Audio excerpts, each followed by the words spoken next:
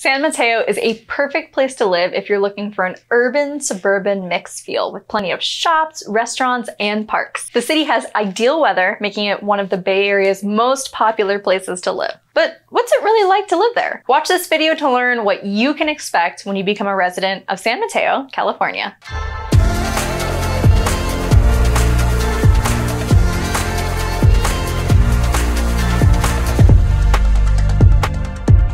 Hi everyone, welcome back to another video. For those of you who are new to the channel, my name is Allison. I'm with the Selling Silicon Valley Group, and we help people buy and sell homes here in the Bay Area. So if there's anything you want to know when it comes to living anywhere in Silicon Valley, our team is here to help. We're getting dozens of phone calls and text messages every single day from people moving and relocating here. And we absolutely love it. So if you're thinking of moving anywhere in the San Francisco Bay Area or Silicon Valley, make sure to call, text us, email us.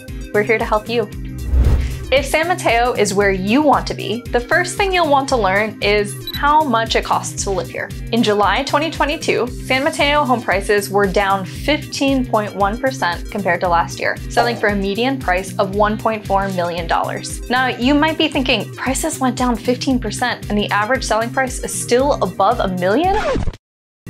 It might not be the biggest city hub to move like San Francisco is, but living in San Mateo is still 48% more expensive to live in than the rest of California. If you've been wanting to move to San Mateo but are nervous about how these statistics may affect your budget, reach out to us here at Selling Silicon Valley Group. We're more than happy to help.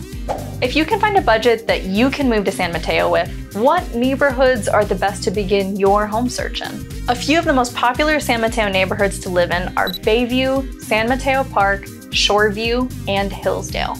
Each of these neighborhoods boasts big lots for properties and great single-family homes for those wanting a place that will grow along with their family. They each have great areas for shopping and dining, and living here means an easy commute to work, as San Mateo is not too far from major cities like San Francisco or San Jose. San Mateo is also a great community to be in for growing families. The school districts of San Mateo are ranked highly for diversity and success rate amongst students.